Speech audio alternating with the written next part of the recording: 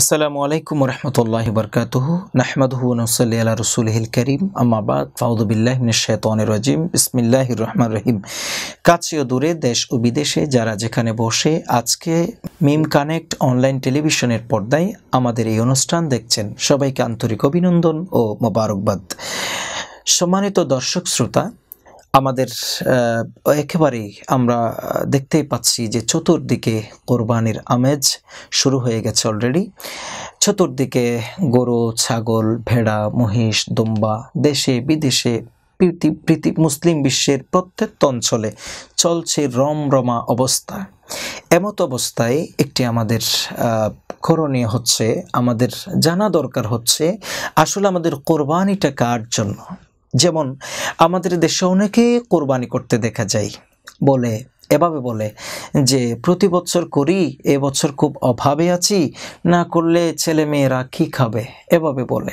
আবার অনেকে বলে প্রত্যেক বছর 4-5টা গরু কোরবানি দিই, এবছর যদি একটা দিলে মানুষে বলবে কি, কর্য হলে হোক অসুবিধা নেই, 5টা গরু কোরবানি আমাদেরকে অবশ্যই দিতে হবে। আবার অনেকে বলে যে না, সবাই যখন করছে আমরা না করলে কেমন জানি দেখাই, প্রতি বছর তো করি না, এই বছর কোনোভাবে আমরা করি। এই যে এই ধরনের টেন্ডেন্সি, এই ধরনের মানসিকতা নিয়ে যারা কোরবানি করছেন, আসলে তারা কি কখনো ভাবছেন যে আপনার এই কোরবানি হচ্ছে কি না?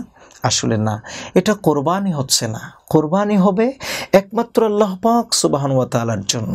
এবং কোরআনুল কারীমের সূরা আনআমের 162 নম্বর আয়াতে কারিমায় রব্বুল আলামিন আহকামুল হাকিমিন ইরশাদ করছেন, ইন্না সলাতি ওয়া নুসুকি ওয়া মাহইয়ায়া ওয়া মামাতি লিল্লাহি রাব্বিল আলামিন।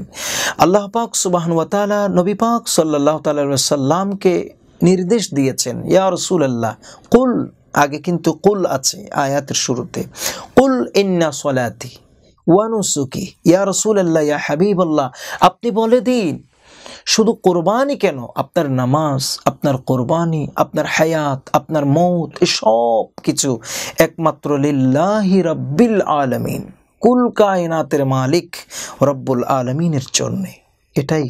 এটাই আমাদেরকে শিক্ষা দিয়েছেন।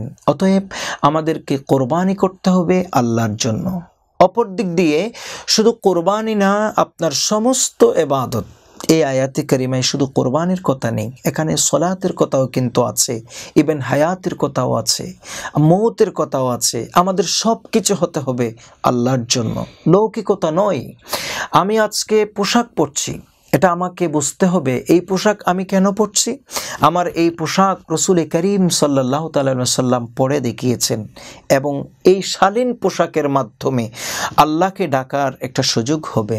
এই যে আপনার নিয়ত যদি বিশুদ্ধ হয়, আপনার সওয়াব হয়ে যাবে, সব কিছুতে সওয়াব হয়ে যাবে।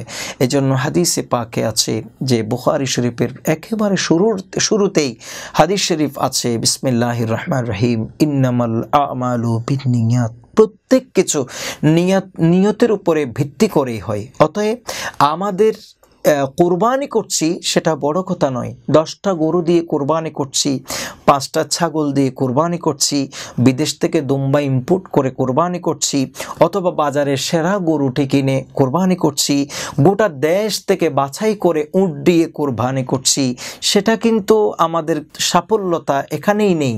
আমাদের সাফল্য তখনই হবে যদি আমাদের নিয়ত বিশুদ্ধ হয়, একমাত্র আল্লাহর ওয়াস্তে যদি আমাদের কোরবানি হয়, এটাই হবে আমাদের দুনিয়া এবং আখিরাতের জন্য সফল কাম, এবং এটাই হবে আমাদের মূল উদ্দেশ্য।